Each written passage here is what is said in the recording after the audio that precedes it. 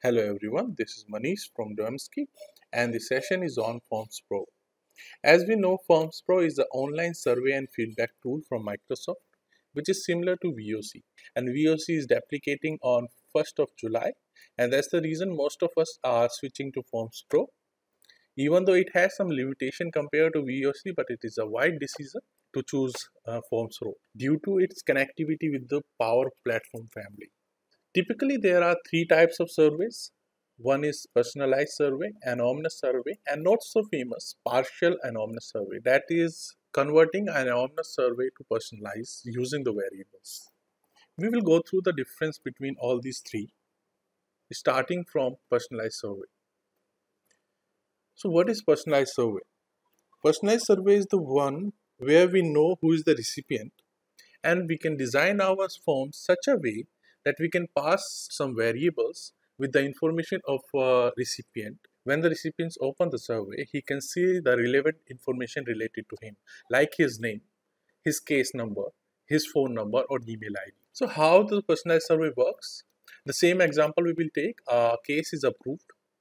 Our system is triggered. It can be a Power Automate or plugin which creates an invite. Survey invite is just a unique token link which identifies the recipient, and when the recipient opens that link, he sees his relevant information with the form. When he submits it, our system receives a response. When the system receives the response, it is linked with that particular unique invite we sent, and that can be associated with our original trigger, that is our case. So this is the small cycle of personalized survey. The main content are survey invite, surveys, variables, and the response. We will go through the demonstration on how to create a personalized survey, how to use variable and distribute the survey. We will also go through the entity structure in CRM, that how Forms Pro of Office 365 is directly connected with Dynamic 365. Next is anonymous survey. So by the name itself is quite clear. So when the survey is sent anonymously, where the recipient is unknown to the system and can be distributed with the anonymous method like website, QR code or emails. So how anonymous survey works? So same way we had an example where the case was resolved and survey invite feature was used. So we have marketing team here who has list of email. If they use the survey invite feature to track down the recipient, that is personalized survey, where survey invite contain party list and regarding field which map the person who is getting the survey and on which entity that survey was triggered. But whereas in anonymous survey, the anonymous method like QR code, website and direct link were used and there was no invite in the CRM. And whenever we get the response, it will not be attached to a trigger or the survey invite. Although we can map that particular response to a record, like you can create a lead or contact through that survey response. Here is an example. We have used this particular anonymous survey as a contact us form on our website, where anyone without a login can come to the contact us, can fill up this form, and we can get the response in CRM. That response will be considered as anonymous because we don't have the information who is filling up the form, only except from the information which he fills on the form itself. We will also go through the demonstration that how anonymous survey is created and how they are distributed and can be embedded onto a website, because embedding into the website requires little bit of work. Otherwise, QR code and link can be used on the email. So our third survey is partial anonymous or the converted personalized survey. By converted personalized survey, what we mean, we are using anonymous survey and passing some variable which can help us for tracking the recipient or the information of the recipient if the recipient in the system or the recipient have some session ID attached to it. For an example, our anonymous survey has two type of variable, that is the recipient email address and the source.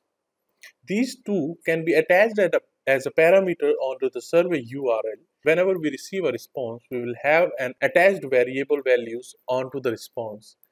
To understand more about this type of surveys, we have a flow here where we have added two variables onto our anonymous survey. One is the recipient and the source. And on the anonymous survey link, we have attached recipient and survey as a parameter. When a recipient gets that link onto his email address, that is abc@doemski.com, and he fills the form, he enters the email field as 123, that is this, and the recipient parameter was abc@doemski.com, and source was Gmail. So through these three values, we can identify who was the recipient, what was the field value, and is this recipient exists in our CRM or not, and also can get the source, is the source website or the email. So this way we can convert our anonymous survey as a personalized survey, because we can track who was the recipient, what was the source, and if we want to add the session ID itself. That can also identify if one session was filled twice or thrice, because session ID would be static and the person can fill up the form multiple times. We have this particular flow to understand difference between all these three surveys. When a survey invite is used, it is a personalized survey.